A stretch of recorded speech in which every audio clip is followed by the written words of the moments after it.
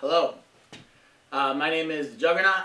I'm here today to talk to you with another APLE update. I'm here to talk to you a little bit about what we got coming in 2018. Obviously, you're probably saying to yourself, what do you mean 2018 is already over? But no, we're actually just getting ramped up.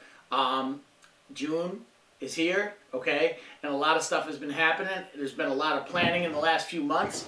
There's been some transitioning. I've moved in 2017, towards the end, I moved to the West Coast to get some stuff together to work with War Room Studios and Transcendent Productions out there and some of the projects that we were completing. And then in 2018, we tried to get some other things going out there on the West Coast, and then I was able to move back to the East Coast and reset up operations here. So if you've been following me on Facebook, you've seen a lot of this stuff happening. You've been like, what is Mark doing? This is a little bit about what we're doing, okay? So I'm here to talk to you a little bit about the Citizen Response Program, okay? Citizen Response is going to be, from this point forward, in 2018, everything that APLE stands for, everything that APLE is about, okay? Everything that privatelawenforcement.com is pointing to, because there's a lot of reasons why, okay? There's a lot of martial arts in America, okay? APLE Krav Maga, APLE Wing Chun, the programs that we were doing that were focused primarily on hand-to-hand strategies are great, but there's not the need for it that I believe there is for the rest of these programs. Okay, and then we talk about armed response. Okay, and the Warfighter Initiative that APLE launched. Okay, the armed response. So basically, citizen response is going to be 4 components. Okay, so I'm going to talk to you about these 4 components, 4 modules. I like to think of them as 4 doors into the same house, which is APLE. Okay, everything. From 2001, I was in Amsterdam. 9/11, 2001, I was in Amsterdam. I was actually living about 5 miles from Amsterdam, but I was teaching in Amsterdam. And I was actually driving at the time, I had 3 small children. I was driving them I was already in the military. I'd gone through boot camp. I had come home. I was with my kids, watching my kids. We were going to the playground, and I had a video of training, hand-to-hand stuff that I was going to be submitting on public access. I was driving there. I first heard about 9/11 because the person who worked at public access was, number 1, a student of mine, number 2, in the National Guard with me, and number 3, a Muslim, okay? And so it was really strange, all these 3 things all coming to a head on 9/11 for me, okay? And obviously I'm part of the New York National Guard, the Air National Guard, so for years and years. So a lot of things happened, but never before have we been in a position where we have to do something, okay? There's a point where the Titanic is sinking where you have to abandon the ship, okay? There's nothing else you can do. You've tried everything else. And with APLE, we're not abandoning the ship necessarily, but what we're doing is saying there is nothing else we can do but this, which is the Citizen Response Program, because I believe in America we're already teaching law enforcement stuff and military stuff. We're already doing hand-to-hand stuff for civilians. We have militias for group training, but there's nothing like what we have that we're putting out that brings all these components together, okay? Because I was in the military. I was involved in law enforcement in the military. I've been involved in martial arts for over 25 years, okay? And I've also had connections with different militia groups through the years too, okay? So all these different groups are all trying to do the same kind of thing in a different way, but the problem is none of them are communicating. This was the problem with 9/11. The FBI and the CIA weren't talking, and the local PDs weren't talking, so when something happened on our homeland soil, it was about, well, whose jurisdiction is this? Who has the information? How come if you knew this, you were holding this from me? And there's all this other stuff that happens, as we say, way above my pay grade, so it's not even worth listening to talk show radio hosts about, well, what conspiracy actually happened and all this stuff. I can tell you, as being a citizen of New York State, 9/11 did happen. I've been to the memorial. It was not staged. It was not started to start a war on Islam, okay, by our government. This is something that happened because bad guys tried to kill lots of people, lots of innocent lives, okay? And at that point, after 2001, people began to say, what are we going to do? Okay, for some of you, this is ancient history. For some of you, you're hearing about, you're like, well, what does 9/11 have to do with now? It's 2018, okay? Here's what it has to do with. There was a paradigm shift in our nation, and we needed to learn how to fight better to stand up against bad guys, okay? In the military, we have an oath that we say. I swear to defend the Constitution of the United States against all enemies, foreign and domestic. Okay? Foreign has to do with the fight over there. Okay? Domestic has to do with the fight that's here. Okay? In the last couple of years, we've seen more and more and more active school shooters, movie theater shooters, nightclub shooters, church shooters. Okay? These have all been domestic situations in a lot of ways, although some of them have ties to foreign terror groups. Okay? More and more and more. Some of them are individual bad guys, and some of them are team bad guys. It does not matter, but I believe there's 4 things that we have to train. There's 4 necessary steps that I believe all Americans need to be trained in order to be able to defend against this. Okay? There's a Bible verse that says, when the enemy comes in like a flood, the Lord will raise up a standard. Okay? The idea is you're under attack. What do you do in a castle when you're under attack? You raise the drawbridge. You put the soldiers around the castle walls. And I believe in America, the biggest problem in America for Americans is we are failing to realize that we are all part of this fight. Okay? In the Air Force. I'll tell you a little bit about the Air Force. I was in the Air Force for 13 years. The first few years, I joined as a cook. The responsibility to fight as a cook in the Air Force was none. We were responsible to make sure the food was ready at the time that it needed to be ready. We were responsible to make sure there was beds to sleep in when it was time to go to bed. We were responsible for mortuary. We were responsible to make sure we tested everybody for a fitness test every year. We had nothing to do with shooting guns other than the fact that every member of the military needs to qualify with a weapon, okay? When I first joined, it was once every 3 years we needed to shoot. And that changed, okay? 9/11 happened, things started changing. When I first went to boot camp in August of 2000, we carried folders with our books in it. Now, boot camp, even in the Air Force, are carrying weapons, okay? Dummy weapons, because it's important. Everybody, the mindset shifted. But see, if you're not a part of the military, you wouldn't know this, that your mindset as a citizen needs to shift too, okay? If you grow up in Israel, you know that every day when you get on the school bus or every day when you go on a field trip, there is a possibility of a terrorism threat of being attacked, okay? This is why when I was over there last year, I see little kids training Krav Maga. I see we were at a kibbutz, which is like a community for Israelis, right? Just not military. It used to be a military thing, but now it's just a community, okay? And everybody does their part. But the training compound where Amit Himmelstein trained his students, you'd see little 5- and 4-year-old kids staring in the windows all day long watching, because they know that at some point they're going to need to do that too. They're going to need to get involved. And at some point, they're going to turn 18 and they're going to join the military. So they need to know this stuff. And this guy is a respected trainer. And he trains the military, and he trains security, he trains civilians. In America, if you're somebody who loves the martial arts, you get involved in martial arts. Teaches you basic hand-to-hand stuff. Maybe some weapons, disarms if you're lucky. Maybe some street self-defense seminars and curriculum if you're lucky. But for the most part, you're taught just how to defend yourself from your average bully.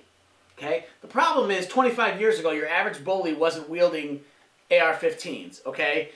The problem is your average bully back in the day just shoved you up against the lockers and took your school lunch money. Nowadays, the average bully is coming into schools with a loaded weapon or a knife and taking out as many innocent lives as possible. Now, in Vietnam, we had to have a paradigm shift too, because we were sending American soldiers into Vietnam and we were saying only shoot at military targets. The problem was they were looking for guys dressed in uniforms, and there weren't guys dressed in uniforms, okay? There were women, children, farmers, okay, mowing down troops. There's a lot of reasons for that, and I'm not going to get into Vietnam, but what I'm saying is, in order to survive, American soldiers had to make a paradigm shift and be able to further define what is a combatant and what is a non-combatant. I talked about this before. Anyways, 4 modules, okay? Unarmed response, armed response, single member response, and team response. These are the 4 components of ably combatives from this point forward. This is our approach to equipping leaders in defense of freedom, okay? To equip leaders to defend freedom, okay? So how do we do this? Everybody is a leader, okay? Here's another problem. In the martial arts world, we have grandmasters, okay? We have guys that are the top of the top. They're the best of the best. They're the Bruce Lee of their system, okay? And they have guys underneath them that are good but not as good. And then they have guys underneath them that are just getting their black belts, and guys underneath them all the way down to white belt. The problem is this creates the idea that when a threat is, let's say a threat comes into the school, what do the white belts do? They look to the black belts to defend them, right? They look to the masters to defend them. The problem in America is if you're an adult, you have a responsibility to defend your family, okay? There's no reason, if you think of America as a castle, okay, a lot of people don't like Donald Trump, okay? But one of the things Donald Trump says is we're going to build a wall. One of the things I like about that, separated from the issue, is the idea that America is a castle and there's holes in the wall, okay? So the truth of the matter is, I guarantee you that if you have not been thinking along these lines, there's holes in the walls of your own family situation. Every situation, we talked already about Halloween. I had lots of conversations with people like, well, what would you do if you're involved? And I was like, I do this, this, this, and this. People are like, I would never do any of that. You know, do you run to the sound of gunfire or run away? So, what is coming? What is coming? I'm telling you, if you're a professional and you want to get involved in this, because here's what we had. We had shootings. Officer, I'm going to just read my notes here. Officer Scott Peterson, age 54. If nobody knows who that is, if that doesn't ring a bell, he was a school resource officer. If that doesn't ring a bell, he was in Florida. And for 4 minutes while shooting was going on inside of a school, he stayed outside. Okay? So what does this tell me? This tells me this is the pulse of America, even in law enforcement and the military. We do not expect to be attacked on our home soil. Okay? Even though it's happening. We're still behind the learning curve because we're not up to speed, okay? We're waiting for the experts. This guy, interestingly enough, he was 54 years old. When do you think you retire in law enforcement? Probably 55? He was really close. And what did he say on that day? I'm really close to retiring. I'm not going to get killed in my last year of the job, maybe, okay? I'm not telling you what he said. I'm just guessing. Let you do the guesswork. Another thing, he was getting paid $75,000 a year was his salary. Now, in my opinion, that's a good salary. But guess what? No money is worth throwing your life in front of a bullet. So this is the problem. The leave it to the professionals idea says, I'm getting paid to be a defender, when I believe that if you're an American and you love things that are American, you should be a defender. At the very smallest micro element, you should be able to defend your family and your loved ones. On a little bit larger element, with a little bit more training and equipping, you could help defend your community if something was to happen. I'm not a conspiracy theorist. I'm not saying, oh my gosh, we're going to have a zombie apocalypse. I'm saying, look what's happening just in the last few years. You could go to the movies tomorrow and something could happen, and are you prepared for that? You could go get on a bus, okay, or you could go somewhere to a public event, a sporting event, any event, and find that you're in the middle of something, okay? This happened. The first big incident of this happening in America was 9/11, Flight 93. These people got on an airplane that day and never thought that they would be fighting terrorists from a Middle Eastern country that they didn't know about, okay? That didn't even know what the issues were, okay? They never thought that would happen. But they were there on the front lines of battle, okay? Not because they were special forces, but because they got on an airplane to go do whatever they were going to do that day. So that's what I'm saying is, what we need to do as Americans is realize we're on the front lines. Our nation, there's a lot of jealous people out there. If you've been to other countries, there's a lot of people that don't like Americans, okay? And some of them have great reasons to not like Americans, okay? But there's some of the reason is just jealousy, because it's a king of the hill competition with world nations, and in a lot of ways, America has been on the top of that hill for a long time, okay? I don't know that we're going to stay on that top of the hill. There's always somebody trying to push you off the hill, okay? And maybe nation against nation, it might not happen, but it could happen with small group against nation. Like what happened, it wasn't even 25 people involved in the groups of 4 or 5 terrorists getting on airplanes and taking down hundreds of people, taking down thousands of people. Okay? So this is what you got to consider. The guy who in the Las Vegas shooting that just happened within the last year or so took out hundreds of people with his weapons. Okay, now Americans, we've gotten so soft. Okay, We've gotten so soft in America, we've forgotten what it is to defend our families. We've forgotten how to defend ourselves, okay? Again, small groups, there's a small percentage in America, the law enforcement community, the military community, the martial arts community to a certain extent. Maybe even you could add in the preppers and the militia guys, okay? The gun enthusiasts, okay? The guys that just like shooting, sports shooting guys. But that's still a very tiny, tiny percent of America. Everybody else says, you know what? That's not my job, okay? Unfortunately, the guys whose job it is, like this 54-year-old resource officer, also said, that's not my job. And if your kids were in that school on that day, that's a big problem, okay? My daughter, I have a 9-year-old daughter at the time of this recording, and I go into her elementary school, and last year I noticed another thing that's changed. There's a sign now that says, no guns in school. No, please do not bring your, gun-free zone. Do not bring your weapon into school. Okay?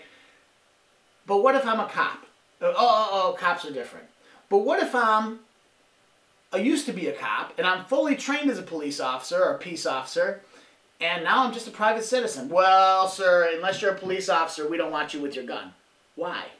Because I'm not getting paid for the training that I had for years and years and years? That could be the only thing that stops your child from getting killed? Well, when you put it like that, of course. But here's the problem. We're not arguing. People aren't even having these logical arguments because we are afraid of guns. We are afraid of these issues. We don't want to talk about them. We don't want to look at them. It's too scary for us. We want to do like what a little kid does in a movie theater when it's scary. We want to do this, close our eyes, cover our ears, and crawl up in a fetal position and hope it ends soon. That's what happened when that guy went into a movie theater with assault rifles. That's what most everybody did, okay? I've talked to several of my buddies who tell me that if they were in that movie theater, they would have returned fire. Recently, I've talked to them. Why? Because they're trained and they're equipped. And because they wouldn't pay attention to a stupid sign that says, gun-free zone, because, why? Because lives are more important than following stupid rules, okay? And I'm not saying don't follow the rules. What would happen probably? Let's say a guy messes up. Let's say a guy carries his gun in and he gets patted down by the security officer going into that same movie theater, but instead on that day, there's no shooting. Now that same guy gets arrested for carrying his gun in a gun-free zone. So this is a problem, okay? We put signs up in the 50s and 60s too that said whites can eat here and blacks can eat here, and you can use this seat in the front of the bus if you're this type of person, and this seat in the back of the bus if you're this type of person. Okay? All these ideas on we're going to make a sign about it, we're going to make a rule about it, whether it's right or wrong. And I'm telling you these rules are wrong. Gun-free zones are wrong because we're creating more holes. You know what a gun-free zone is to a bad guy? It's a fucking window it's a window left unlocked in your house that a bad guy can crawl through. Okay? Or a back door left open. That's what it is. That's not having a dog in your house to be a watchdog, okay? So, quickly, before I get off track, here's the 2 events that we're doing. In September, in Connecticut, I'm going to be with John Maddow, the infidel, in Connecticut. He has spent years and years and years training hand-to-hand stuff, Krav Maga. So, the title of that course is Citizen Response and Krav Maga Instructor Development. Are we passing out certificates so everybody can start their own Krav Maga school at the end? Not necessarily. If you have the skills, if you're already running a program, then sure, we will help stand behind you. Now you'll be armed with more training. We're going to be doing stuff at this course we have never done before in Krav Maga trainings. So a lot of you have been following me for years. Oh, I've been to Mark's instructor Krav training. Well, yeah, you have, but you've never seen it done like this because this is not just Krav Maga, okay? Krav Maga, by itself, is not the unarmed response, the way it's kind of understood in America, the belt system, how to get out of a choke, how to stop a club swinging at your head, all that stuff is not enough, okay? You need more than that. You need to know how to return fire in a crowded movie theater without hurting somebody, okay? You need to know how to operate under stress with an armed response. You need to know how to mobilize the 3 or 4 other potential team members on your airplane to take out the bad guys so that the White House is saved, or whatever that airplane was intended to crash at. So, another problem. We think that Americans who are not professionals, the guys not getting paid, are the bad guys. I already gave you the one example about my kid's elementary school, but let me give you another example. All right? We wait for the cops to show up. Oh, I'm a man of God. I'm a pastor. I'm not a fighter. I follow the path of peace. Okay, fine. But if that pastor had a mindset of, if he knew, if somebody called him that morning and said, bro, they're coming for you today. The Grim Reaper is coming dressed in the form of a 26-year-old kid, and he's coming to take out your whole entire church. I guarantee you he would have carried a weapon, okay? Guarantee you he would have. I guarantee you if he wasn't, he would have armed his members of his congregation. Have you ever carried your weapon to church? I have, okay? I used to have a Bible case that I put my handgun in and carried to church, okay? Guess what? That church on that day was safer than all the other churches where people were like, guns are for, you know, they're secular. We're trusting God, okay? Trusting God also came in the form of the guy who was the neighbor next door who heard gunshots, grabbed his weapon, and responded. And then after this dude dropped his weapon and left, he got in a vehicle and chased him down the road and shut him down, stopped the threat, okay? Why did this happen? Because, you know, one of the reasons, he lives in Texas. He was interviewed. He was like, well, I just thought that's what a good guy would do, you know? Of course that is what a good guy would do. The problem is 99% of the people talking about this kind of stuff in America, we're not teaching people to do this stuff. This is why Israel is so important in America's survival. The Israeli mindset, they are a young nation that have had to think along the lines of, what happens if our school field trip is interrupted by bad guys shooting and running at us with knives? They've had to think about these things. They've had to think about, what happens if somebody tries to take over our airplane? The airport security in Israel is the best, okay, in the world. Okay, so after 9/11, who do you think we called to help us out? Okay, so in fact, many of you in the martial arts world never even heard about Krav Maga until after 9/11. Okay, and all of a sudden it just came onto the scene, okay? So, I want to tell you about another course. The other course that we're going to be doing is in November. It's going to be November. So the first course, Citizen Response and Krav Maga Development, is September 7th through 9th. We're going to spend 3 days. We're going to do night training. We're going to do stress training. We're going to do armed response training. We're going to do Krav Maga hand-to-hand stuff too, okay? We're going to do everything. We're going to cover everything we can cover in 3 days, which is a very small window of time, but we're going to cover a lot of material. Next, in November, it's almost like part 2. So if you come in September, save some money up, come in November too. November 9th through 11th, we're actually getting on the range with weapons, and we're going to do some armed response stuff, okay? We also have, I bring in an expert for that training as well. His name is, Demo is his call sign. He has been involved with NYPD for years and years, retired. He's been involved in executive protection. He's been involved in the security industry, the armed private law enforcement industry, okay, as a professional. And he's bringing all his skill sets into the training environment with us. We will be recording both of these trainings too, because what we are doing is so fresh. I don't even have videos to turn people to and say, check this out, this is what we're going to be doing. I got videos for days of SWAT guys running around doing this stuff. I don't have videos of civilians doing it. Okay, I got videos for days of martial arts guys training, punching, and kicking. I don't have videos of private citizens coming and doing this kind of stuff. So we're going to do 3-day training in November, 9th, 10th, and 11th. We're going to do some dry fire stuff. We're going to do some single shooter stuff. We're going to do some team shooter stuff, some team drills, okay? We're going to talk about the Israeli method as far as how it applies to shooting. All these 4 modules, unarmed, armed, single, and team, all 4 modules overlap, okay? So the more you go to, the more prepared you're going to be. We want you to bring this back to your communities. This is not so much for starting a business, though if you want to do that, we can help you do that. If you're looking to start a school, sure, we'll help you do that. If your instructor told you about this course and you're looking to start a school across the street from him, I'm not going to help you, because I've had that happen to me probably 5 times in the last 20 years. So not interested in helping create competition for the people that are training you and paying big bills to do it. So, but we will help you if you're a person that doesn't have anybody in your area. We need to set people up so that if I have somebody call me in Vermont saying, I want a training, I can't get to Connecticut, I can't get to Ohio, what can I do? I can't get to Oregon. We say, hey, I got a Vermont guy. Go start training with him. The next training we have is months from now, but you can start immediately training. When is the time to start the training? Yesterday, because you don't know what's going to happen tomorrow. Am I trying to make you afraid? No.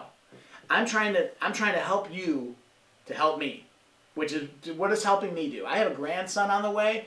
I want him to grow up in America, not in whatever replaces America, because America didn't realize we were under attack. Okay? I had an Israeli Special Forces guy say that 9/11 was the beginning of was when jihad came to America. Okay? That was the beginning of it for Americans, but it's been going on in Israel for years and years and years, okay? So we need to wrap our minds around this, okay? This is not about your politics. Hey, this is not about, if you're a racist, we don't want you in our organization. If you are part of a hate group, we don't want you in our organization. We want good people who love America, who want to see their children and their grandchildren and their great-grandchildren raised in the same kind of environment that they were raised in, which is a place where there's opportunities, a place where you can pick what job you want to be when you grow up, a place where you can carry your weapons freely as an American. I saw a statement the other day. It says, when the First Amendment doesn't work, the Second Amendment does. Isn't it interesting that the first two amendments was the right to express yourself, okay, to say what you wanted to say, First Amendment, and the Second Amendment was the right to enforce that with the Second Amendment. These are the first two amendments are you kidding me, guys? Why are we trying to get rid of these? Okay, even in New York State right now, I live in what's called an outlaw state, and that's a state where you ever seen the Hunger Games? The people, this is my dog, by the way. In the Hunger Games, they basically had an elite group called the Capitol, where all the resources were, while everybody surrounding them, the surrounding villages, were starving. Guess what? This is what some of the political elite want to happen, okay? I don't care if you're Democrat or Republican. If you're not behind the right to bear arms for every American citizen, then you're wrong, okay? And if you're not behind the protection of life for every American citizen, born or unborn, you're wrong. So, I mean, if you're not, you have a right to defend yourself. You have a right to defend your neighbor. If you see your neighbor being attacked, you have a right to get involved. We're going to talk about all these courses, something that's taught in the military and law enforcement, which is called use of force, which means when am I allowed to get involved? And at what level can I get involved? Okay? We're going to talk about this. Okay? We're going to talk about using deadly force, which is, taking somebody out, taking out a bad guy because other lives are in danger or being taken out. So we're going to talk about the correct response. To spend all this time and energy giving public citizens squirt guns when the enemy is shooting real bullets is a major problem in America. I don't care what your job is. I don't care if you're the governor of New York State. I don't care if you're the president of the United States. If you're not behind America on these issues, then you're definitely going to be, have a problem with me, okay? Because I believe that America is in danger. So, anyways, enough of that. I hope to see you September 7th, 8th, and 9th. Course is $500, and I'm telling you, it's pennies compared to what I've paid and what my instructors have paid to pull this material together for you guys. You're going to get a lot of material in those 3 days. It's hours and hours jam-packed. Bring all your equipment, bring your sparring gear, bring your gloves, bring your groin protection, bring everything. If you don't got any of that stuff, we got some stuff for you. Not groin cup, but we got everything else, okay? November 9th, 10th, and 11th, executive protection strategies and armed response, citizen armed response. Do you need to be a professional to do these courses? Hopefully you heard the rest of my video. You do not. All you have to be is a concerned citizen. Who are you? I'm a concerned citizen. Who is that guy who put down the active shooter in the Texas church shooting? It was a concerned citizen. Okay? Be a concerned citizen. Start getting prepared. If you want to store bottles of water and freeze-dried food that lasts for 25 years, great. Okay, you can do that. But I'm telling you, a more problematic threat right now that you can do something about is being prepared to defend your community, to being prepared to return, be prepared to return the force that's being when you're under attack. Okay, and if the only thing you've ever thought about is squirt guns, you're not prepared. If the only thing you've ever thought about is call 911, that's the squirt gun. Okay, there's nothing wrong with calling 911. Okay? There's nothing wrong with waiting for the professionals. In some situations, there's no other choice but to wait. You're in a bank robbery, you're a police officer. But you're in a bank robbery, guess what? If you pulling your own weapon and shooting the bank robbers is going to cause more people to get killed, you don't pull your weapon. You just do what they tell you to do. Okay? So they even have to wait for the professionals to arrive. Okay? But sometimes the faster that you get to respond, the less people that die. Okay? If we would have caught those bad guys going through security, we would have a lot more people alive on 9/11. Okay? So my name is Mark, the Juggernaut. This has been an APLE update. Looking forward to seeing you in September, November. And you got questions, message me. Law enforcement, military, you guys are welcome at this training too. We love to have you, more of you, your expertise, as well as professionals in the security industry. But also private citizens. You don't have to be a black belt. You don't have to be a martial arts instructor to come to this course. But this is instructor level material. So just come with that understanding. All right. Talk to you soon.